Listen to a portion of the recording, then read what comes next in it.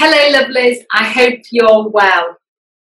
I am often asked so many times, how do I stop my negative self-talk, my self-criticism, the voice of fear that makes me hesitate what I'm going to do, that over-occupies my mind in an unhelpful way? Because sometimes that voice can be helpful, so I'm not saying there isn't a place for it.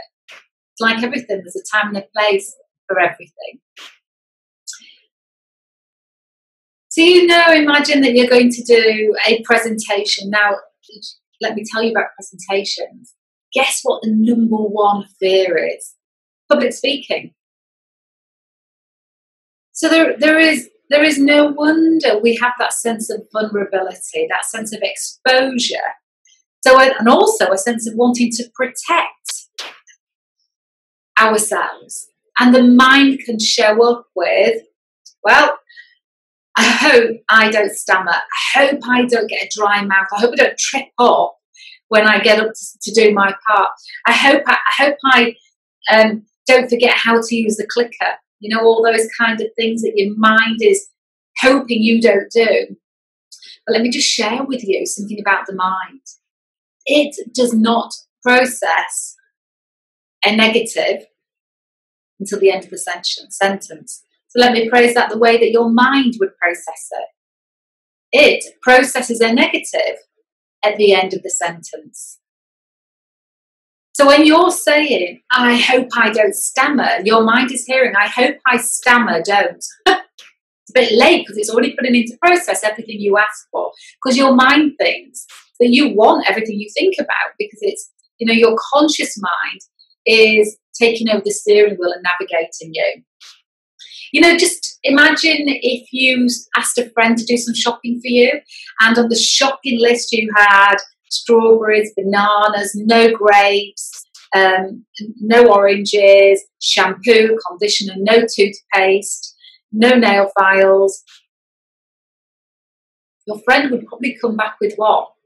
Everything on the list, because your friend would think, well, that's not an exhaustive list of things that you don't want, so therefore I imagined you did want it.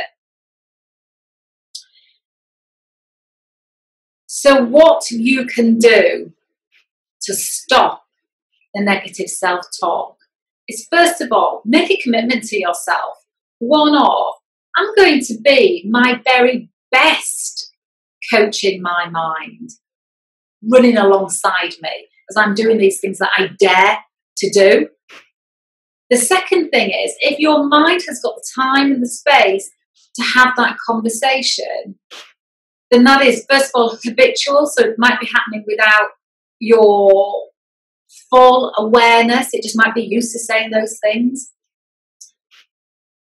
So we need to replace it with a new habit, don't we? A new sentence that works for us, that's positive, that's factual. Such as, I can trust myself. I am prepared.